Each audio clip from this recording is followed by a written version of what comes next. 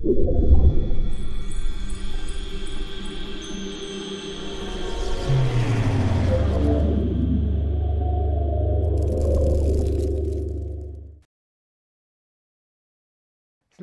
next type is a synchrocyclotron, or in Vladimir Vexler's terminology, a phasotron. This is an accelerator with a constant magnetic field, while its orbit radius increases. To maintain the synchronism, the RF field frequency is decreased during acceleration. One of the first accelerators of this type was built under the leadership of Mikhail Masharikov in Dubna as part of the Soviet military project on creating nuclear weapons. It started operating in December 1949 and has remained a functioning facility to this day. After it completed its scientific program in the context of the military project, it was used for research in meson physics, including, for example, very interesting research from the viewpoint of muon catalysis of thermonuclear reactions and moving toward cold thermonuclear reactions. From 1969 on, at the initiative of Misharikov's deputy, Venedikt Jelepov, after whom the laboratory is currently named, the first experiments began on the phasotron in using accelerated proton beams and pi mesons for cancer therapy.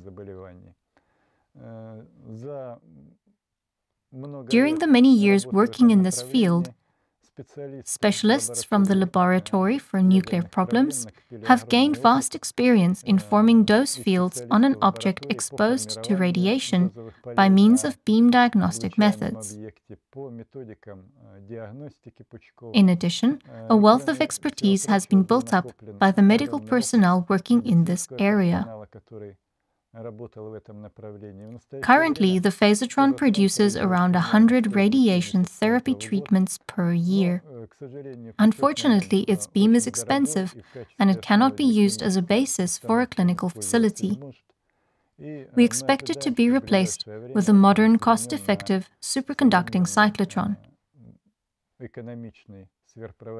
Experiments and treatment of patients will be carried out based on more advanced technology. The next type of RF resonant accelerators, which is referred to collectively as the synchrotron, has two subtypes: an ion synchrotron and an electron synchrotron. There are no electron synchrotrons in Dubna. These are synchrotrons that operate with a constant accelerating field frequency. However, in Dubna, the first proton synchrotron had functioned for many years during the Soviet Union, and it still holds the record for the weight of its magnet yoke, amounting to 36,000 tons.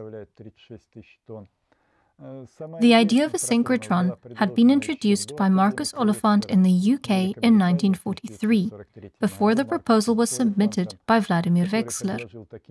Oliphant proposed to vary a magnetic field in such a way that the curvature radius of the particle orbit remained constant, and the RF field frequency was determined based on the particle revolution frequency.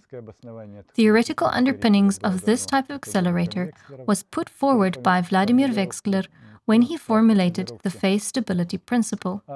The first tests were run in the UK as part of the implementation of the UK's nuclear project. In 1946, the 4 megaelectron-volt betatron was converted into an 8 megaelectron synchrotron that accelerated electrons.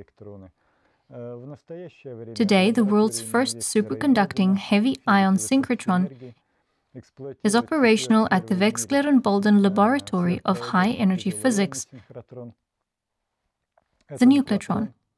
The perimeter of this accelerator is about 250 meters. It accelerates heavy ions to the energy of 4.4 gigaelectron volts per nucleon and light ions up to about 6 gigaelectron volts per nucleon. It accelerates protons almost up to the same energy level as the synchrophasotron, which is a little less than 12 gigaelectron volts. It is being utilized for experiments in relativistic nuclear physics and spin physics. The nucleotron beams are used and are planned to be used for conducting research on applications of high-energy, heavy ion beams.